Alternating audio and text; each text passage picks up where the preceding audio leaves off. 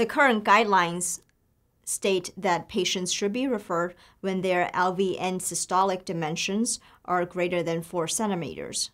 However, we think that patients should be referred earlier, especially for women. We would like to see them much earlier before their LVESD reaches 4 centimeters.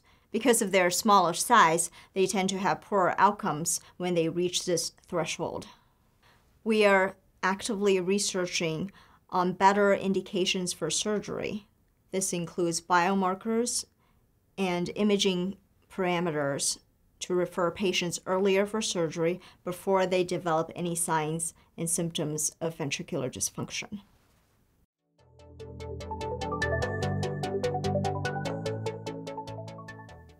Mitral valve repair offers a ton of benefits over mitral valve replacement.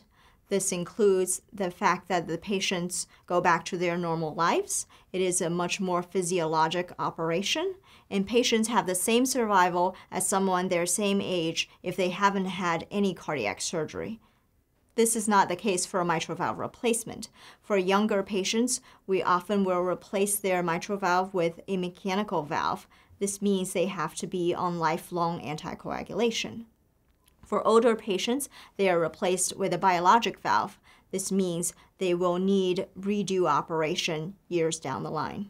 For mitral valve repair, these patients go back to their normal lives as if they haven't had cardiac surgery.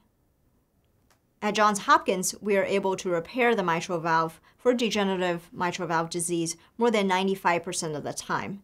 This means when a patient presents with degenerative mitral valve disease, if they go to a different center, they may receive a mitral valve replacement when they could have received a mitral valve repair.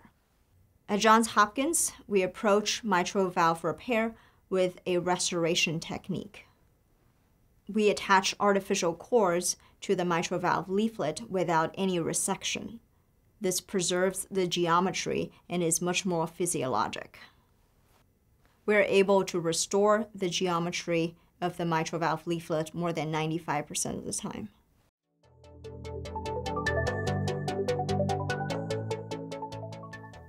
At Suburban Hospital, patients have the benefit of having Johns Hopkins expertise closer to home.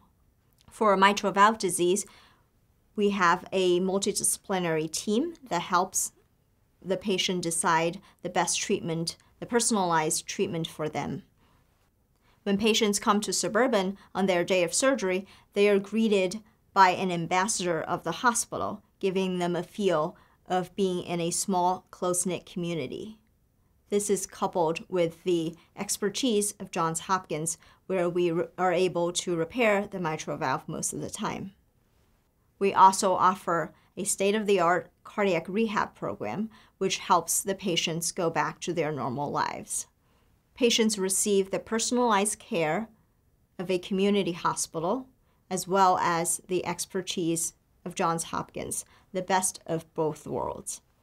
As a center of excellence for mitral valve repair, we also want to help the greater cardiac surgery community with mitral valve repair techniques. We are working closely with cardiac anesthesiologists to develop artificial intelligence algorithms to analyze the mitral valve. This will help us determine the best surgical plan for these patients.